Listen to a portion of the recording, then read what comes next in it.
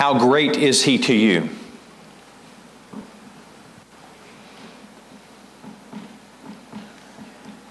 We sing that song. We sing songs like, Christ is all I need, Christ is all I need.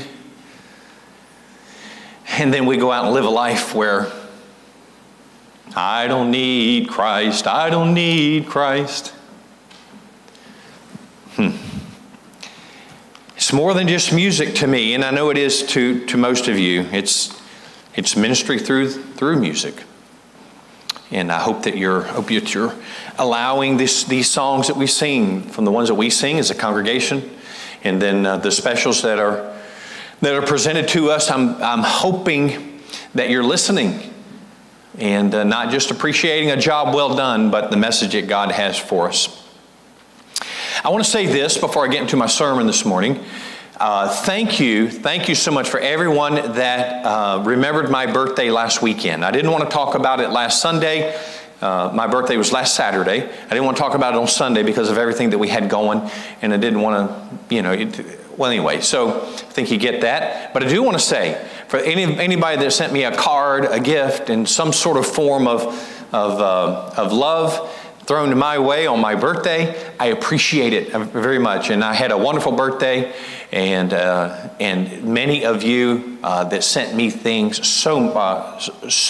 made my birthday all the more meaningful. And I felt loved. I felt loved last weekend. I think that was your intention, and you accomplished that. So thank you so much for all that you did for me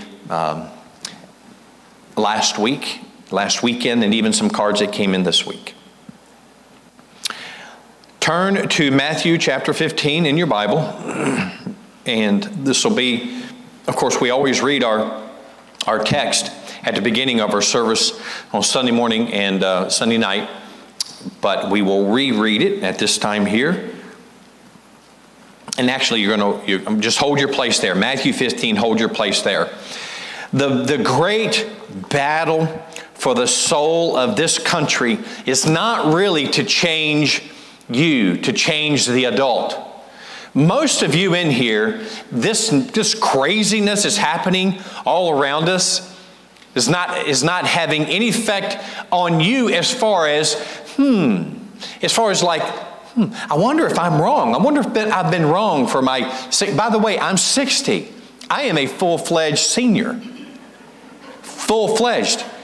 Everybody that was cheating me the last 5 years out of that discount, now I get it. So anyway, but whether you're 60, 70, 80, 90, look, they're not trying to change you. Satan's not trying to change you. And we sit back and think that it's crazy. It's asinine. It's ridiculous what's going on. Okay, and that's true. And you're thinking, they're not changing me. They're not trying to. They're not trying to change the older generation, the seniors. And even to some point, younger than that, 50s and 40s, they know that you're set. You've got what you believe. It works, particularly when it's the faith in the Word of God. It works. And okay, but here's what the plan is. Satan's plan for us is to just cause us to tolerate. What's that saying? I don't have it written down here, but you'll know it. All that evil needs to succeed is for good people to stand around and do nothing. Nothing. That's all. Satan's not trying to change us, the believer, the older ones. He says we can't move them, but if we can just condition them to just sit in their houses and complain about it, but not do anything about it, that's good. That's perfect. That's perfect. The plan of Satan, in order to succeed worldwide, and you understand this, before I even finish this statement, you know that everything that goes on, God is allowing. You know that, right? God is not up there. Did you see what He just did? Oh, what am I going to do? We need to get all the angels and every one of them together. We need to counsel and have the big counseling session. I'm not quite sure what to do here. God has seen it from the beginning. You say, that makes no sense to me. It doesn't make a lot of sense to me. But I'm so glad that I don't have a God that I can figure out. I want a God that can think on a plane that I can't even begin to think on. He's known it from since forever, and is part of His plan.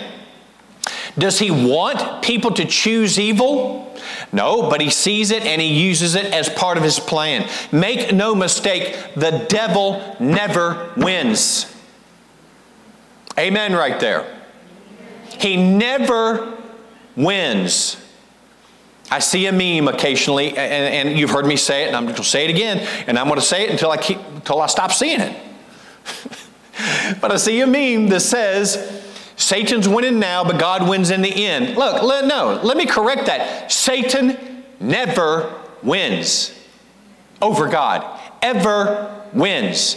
Ever wins. Doesn't happen. Satan can't take a step today without God saying, I'm going to allow you to do thus and such.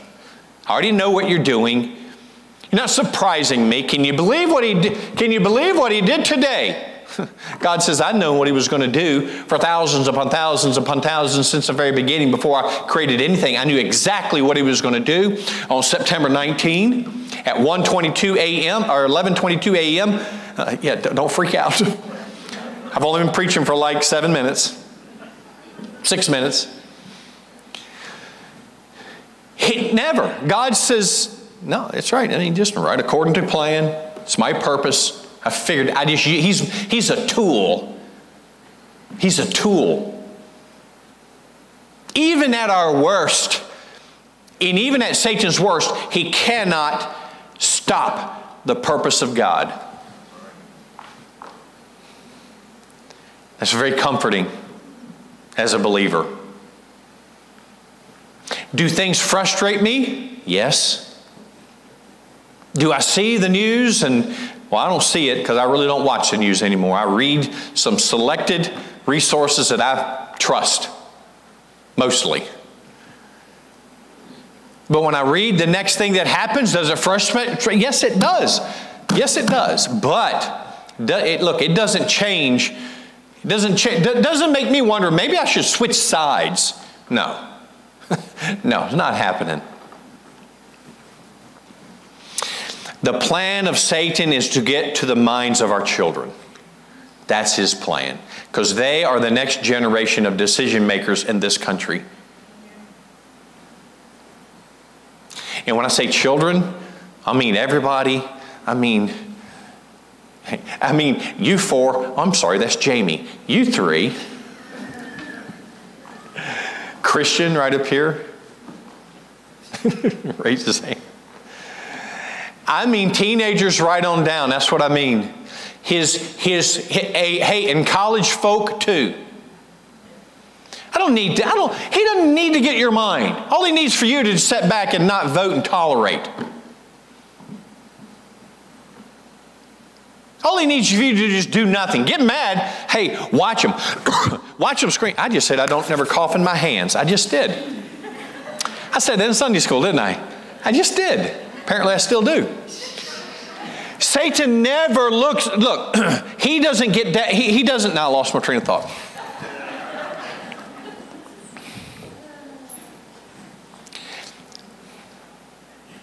He's trying to get to you. And he's trying to get to our kids. He's trying to get to our college age people. I read an article, Psychology Today, I think it was. I didn't read the article, I saw the illustration, but years ago, like 1983, I think, or something like that, they put out in their magazine that like 50% of people that enter college in their freshman year, and look, and this is a long time ago, 50% of those people enter with some form of belief in something. as far as God goes. I mean, maybe not the Lord Jesus Christ, but some God out there. And when they graduate 4 years later, the 30% of those 50% have changed their minds during college. They say that we brainwash people in our churches. Okay, I don't have any problem with that. Children come into this world with a blank page. They have a sinful nature, and they are going to be whatever they hear and read and the people they hang around, that's what they're going to become. And I say we get all over that blank page and write all the scripture on that blank page that we can write on it and fill their minds with the Word of God. That's what they're going to do in school.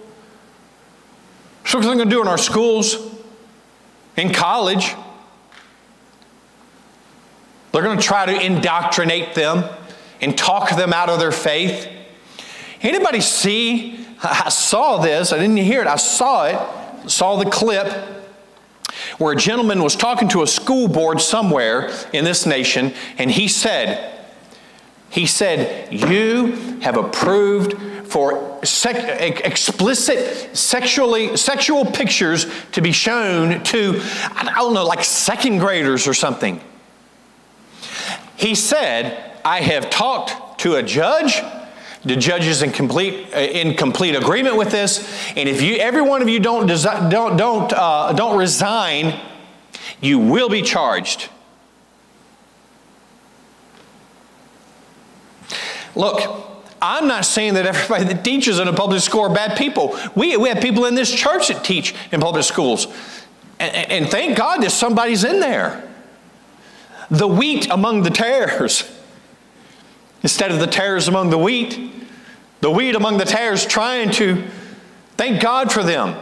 But as a whole, I am telling you, they're after our kids, and school is a big part of it. If Satan can train the next generation to propagate his ungodly plan, that's what he's trying to do.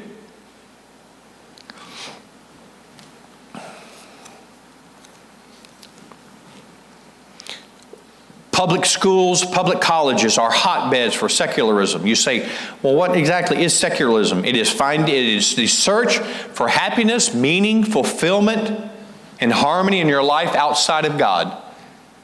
It is to say, we won't go that path. We're going to find it right here. And you cannot. You can't.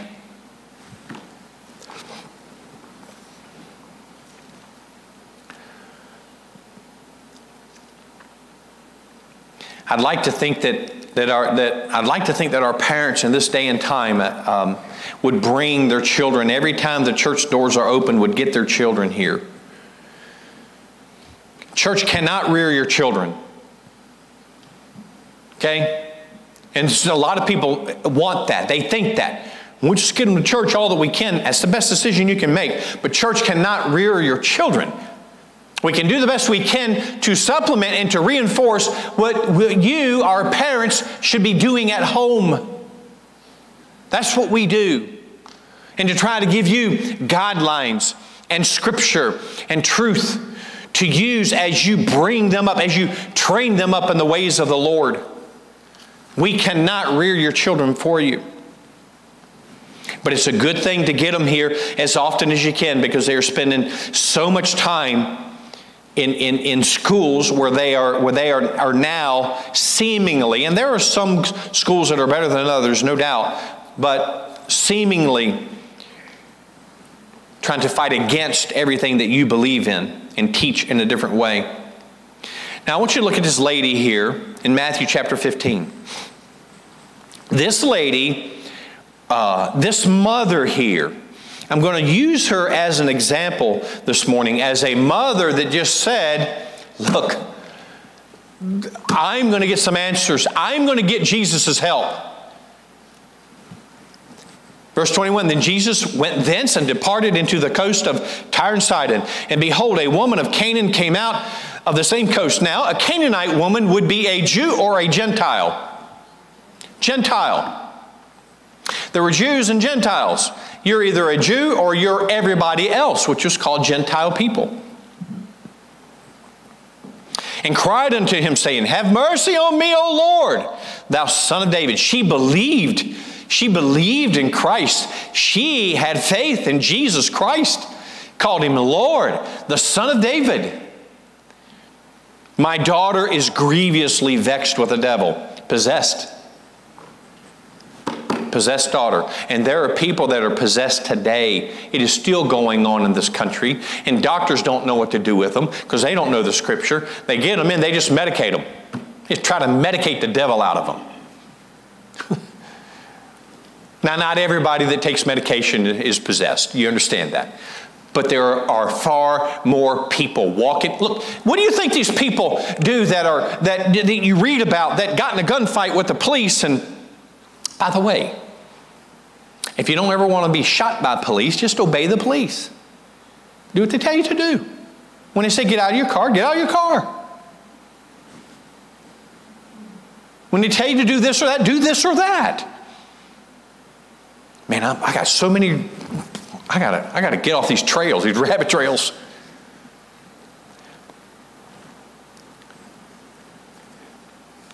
Because as I said, I have lost my way again. Goodness.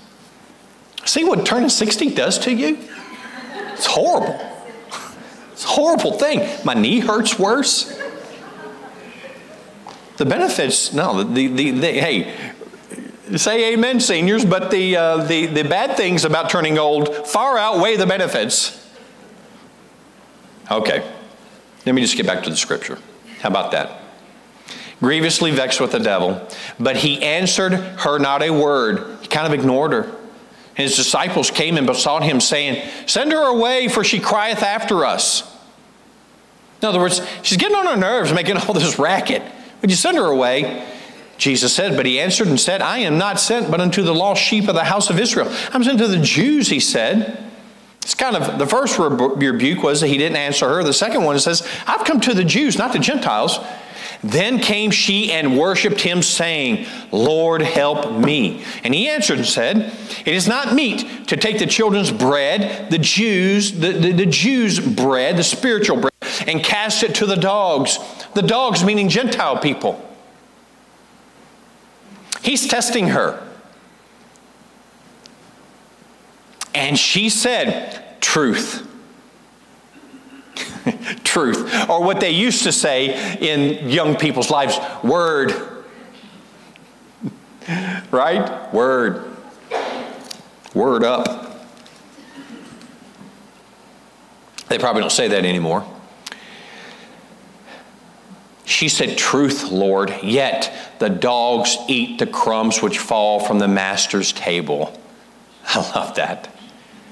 And he said, Then Jesus answered and said unto her, O woman, great is thy faith. Be it unto thee even as thou wilt. And her daughter was made whole from the very hour. He was testing her to see if she would keep coming and keep coming and keep coming back. And she kept coming and kept coming and kept coming back. And she could have gotten offended. She could have gotten offended. What are you calling me a dog? Look, I'm worth every bit as much as these Jewish people. She didn't. She still called him Lord, and she worshiped him. And she kept coming, and she kept coming. And he was actually creating an example for us, is what he was doing.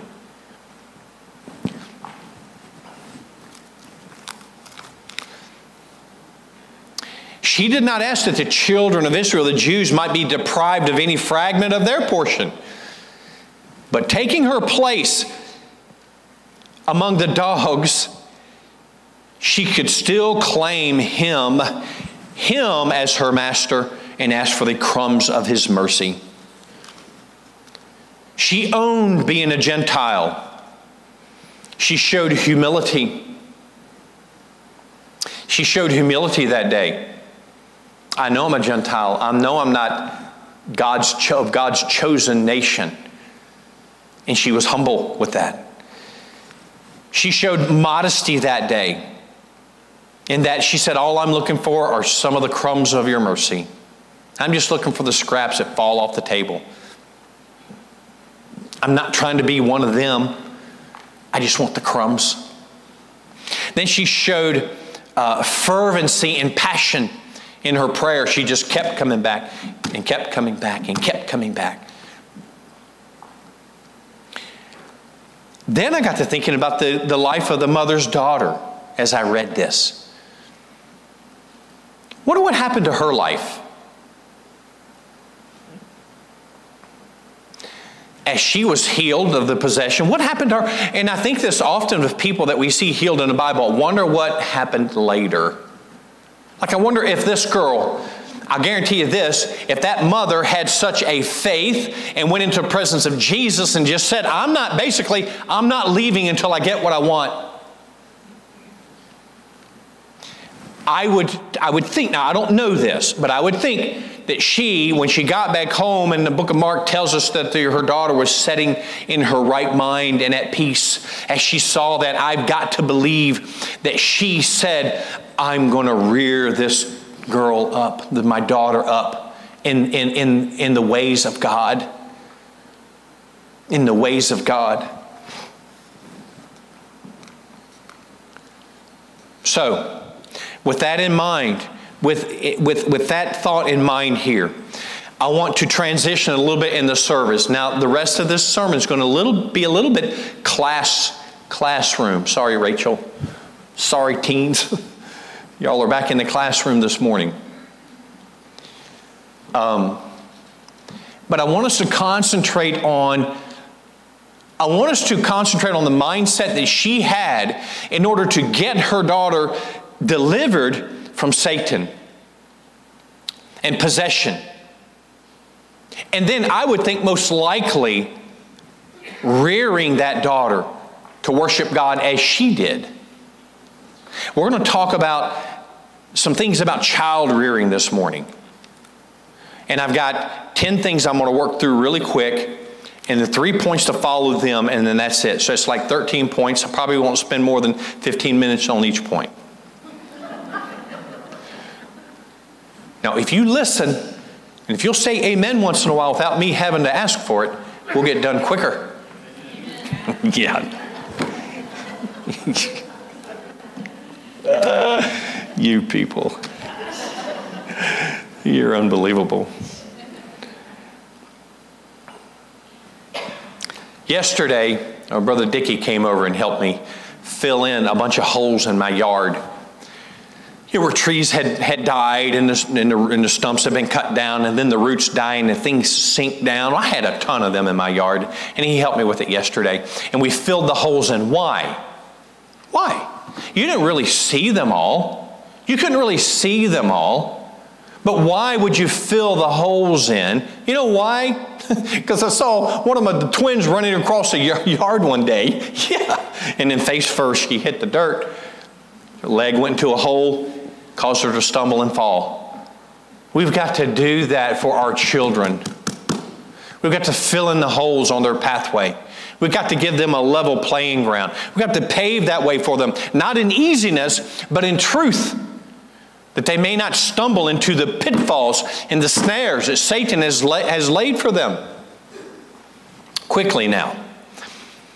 Not in necessarily any order here, okay, just as they came to my mind, but number one, as a parent, and listen, and as a grandparent, we're not their parents anymore. Okay, now I understand that. Okay, but we should encourage and influence as much as we are allowed to by the parent. Bring them to the Lord. When that child comes into this world, you should be watching and teaching and getting them in Sunday school and teaching them at home, waiting for that day, that opportunity to introduce them to Jesus and to salvation.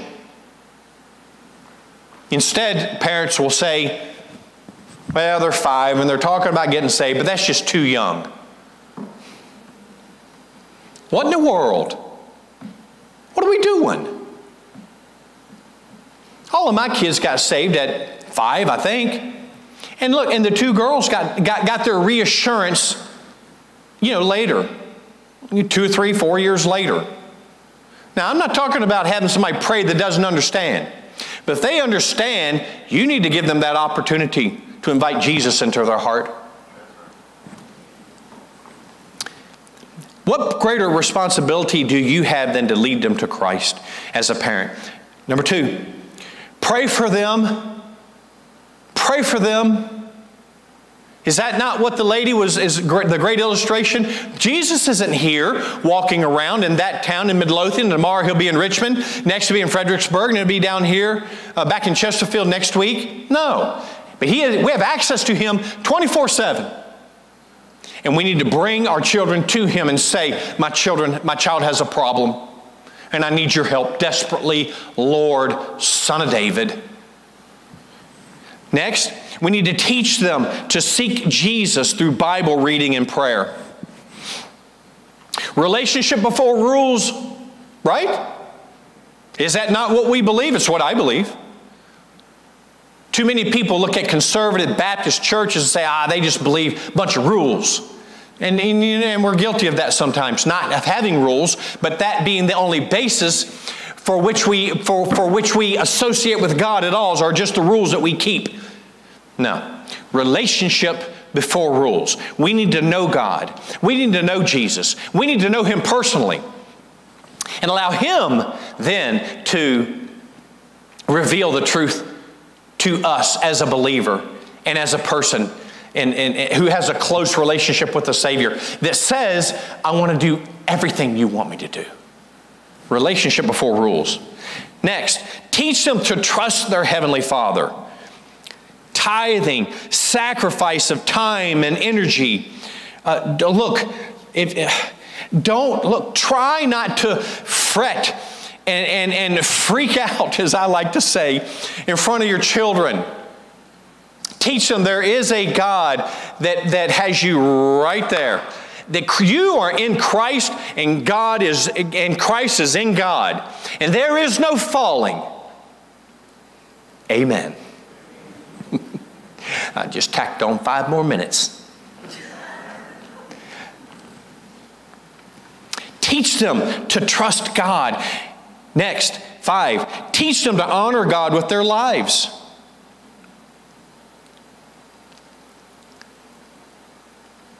Next, teach them self-discipline.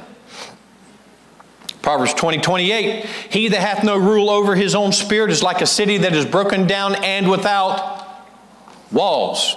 A city that depends on its walls for protection from the enemy. When those walls are broken down, the enemy may rush in and conquer the city. Correct? God says when a person has no self-discipline, they have no walls, and any and everything comes in and storms into their life and wrecks and ruins. Next, teach them to serve others. Siblings, serve their siblings. Get along with their siblings. Their teachers, Sunday school teachers, youth pastor, principals, people in authority. They should serve them and encourage them as their authorities. When I got saved, I struggled a lot, but it wasn't because I had a problem with God's authority in my life. I had already been under authority, which was my father and my mother, and they demanded obedience. So when I got saved and somebody said, you have a heavenly Father, and he wants you to obey. I'm like, what? That's normal, right? Well, of course, that's easy to believe. Why? Because I had already been trained up that way. Next, teach them obedience. Faith is revealed through obedience. Next, number 9, teach them respect for authority. Teach them respect for authority. And number 10, buckle up on this one. Model the way. You be what you're teaching them, or else your words will be empty. They have got to see that you believe what you're teaching them as much as you want them to believe what you're teaching them. Model the way. Your walk talks and your talk talks, but your walk talks louder than your talk talks. Now, why don't we do a better job at training our, and these are just 10 things. You know, the list is bigger than that. But these are just 10 things that I wrote down off the top of my head. Why don't we do a better job of training our children? 3 quick points here. We are far more concerned with ourselves than we are with our children. D.L. Moody said, before we pray for God to fill us, I believe we ought to pray for Him to empty us. Empty us of ourselves. It's me. What makes me happy? What makes me satisfied? What makes me? We're so caught up in that. And our kids are running around getting into everything. You know, it amazes me when you hear so-and-so child got shot, 16-year-old child got shot, at this location yesterday. I always go and look for what time it is. And almost every single time it's after midnight. And our children have no business being out after midnight.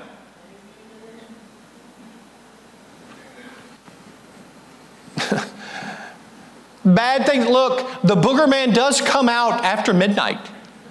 And there's a lot of them. Okay? He's out there. And he will shoot your children.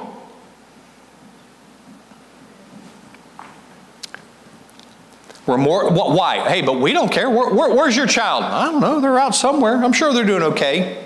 Probably not. They're probably not. Do we spend more time planning our days and less time planning our children's time? Technology was supposed to give us more time to do the important things in life, but the truth is it has stolen our minds away from what is important and addicted our minds to what is fun and amusing. Preacher, getting on social media again. That's exactly right. Now I'll probably be getting on it more often.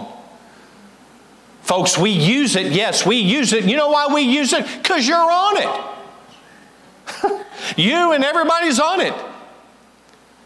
If everybody just said, I'm off of social media, we'd save ourselves hours and hours of time every week, and we'd stop. No, but we're going to use it for the glory of God.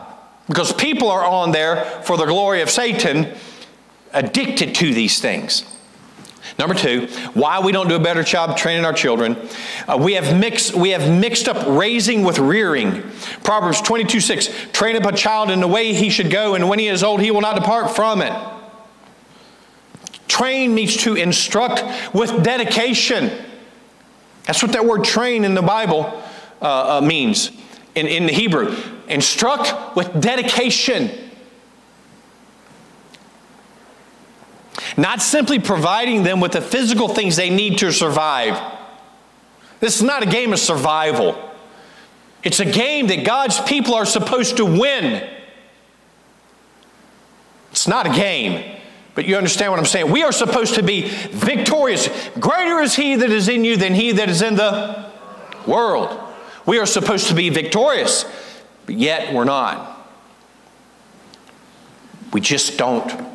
We give our kids what they, hey, I protect my child and I give them food and I give them shelter and I give them clothes. It was like the person said one time, I raised my kids right.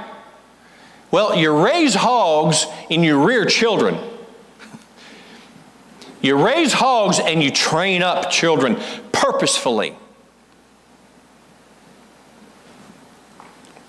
Number 3, look, we're lazy. We're just lazy sometimes. We give them everything they desire, so they'll stop asking us for our time. And not saying that I have never been guilty of this. I'm not saying that at all. We hope that they'll get interested and distracted and stop asking for my time. Now, what to do? Pray for them and expose them as much as possible to the things of God. Plan it out. Find out what the church is doing and get involved with it and get your children, keep your children around church, which is the greatest tool that God gave to you to rear those children. But we're just a tool. Next, become an expert in training up your children. Read what God's Word has to say about it. Read books written by good people. Dr. Spock, and I'm not talking about Star Trek.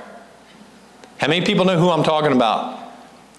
Back in the 60s, wrote a book about child rearing. Bunch of people followed, just woofed it down and followed his. You know what he said? Stop. Okay, I've never read the book. This is what I've been told. Basically said, you don't need to discipline your children anymore the way you're disciplining them. Stop spanking your kids. You know what the Bible says? You know what the Bible believes? You know what God believes in? Corporal punishment. We may want to edit this part out.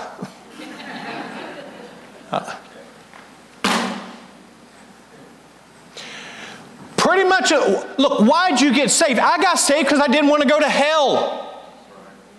I got saved because I didn't want the pain and torment of eternal damnation in hell. That's why I got saved.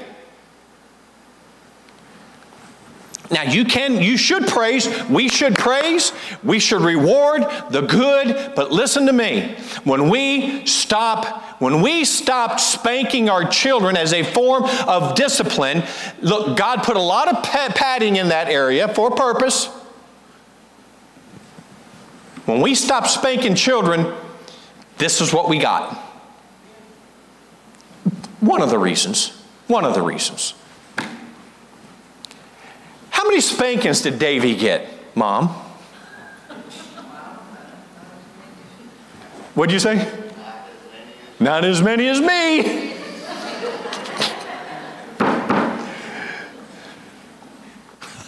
It's true. I wasn't bad, but I was incredibly ingenious in mischief. I was brilliant in that one area of my life. No. And I got spanked a lot. And you know what? And I thank God for it. I thank God for it. Now you can't even put your hands on a child, hardly. Schools aren't even allowed to touch a child. When they want to take a kid out of the room, several of them will get in a group like this and they'll move like this to usher the kid out of the room. They'll encircle the kid and they'll all move like an amoeba. They can't touch. Now look, and I know there are people in this world that abuse every right that you have. And I know that there are people in this world that take godly discipline and turn it into something monstrous and bad. But it doesn't mean that we should walk away from God's Word.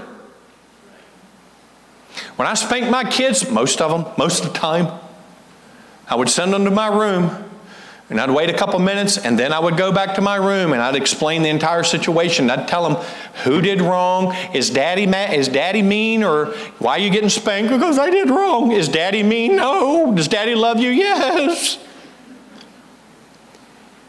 What'd you do wrong? I'd have them explain it to me to make sure we were very clear why they were about to receive pain. And I want to teach them that doing wrong equals pain in this life, because it does. Anyway, train up your children in the way they should go. Model the way. That's what we should do. Give them a godly example to follow. A.W. Tozer, I'm going to skip that there. Look, these ideas that we've talked about this morning are more easily implemented if we would understand that our children belong to God first. And it is our responsibility to train them up in His ways. His ways. Not yours and mine, what we can tolerate, but in the ways of God. This mother here went to Jesus and said, my daughter needs help. Act like you didn't even hear her. Whoa, hey, you hear me. I know you. I don't know what she said. I'm just making it up. I'm not going away. I'm not going away. You're going to talk to me.